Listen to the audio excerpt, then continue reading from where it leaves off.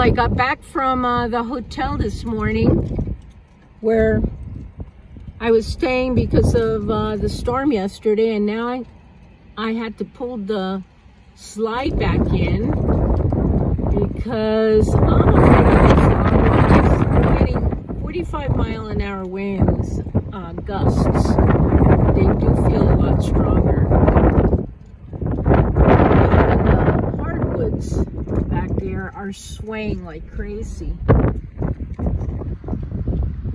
They're rocking away.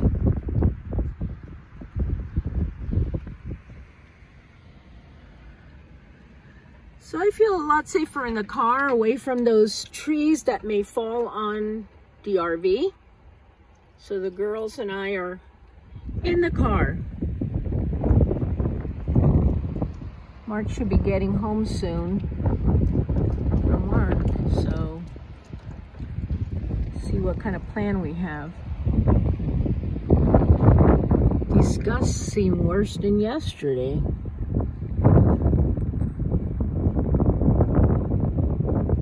And now on Tuesday, Wednesday, they're expecting another huge storm.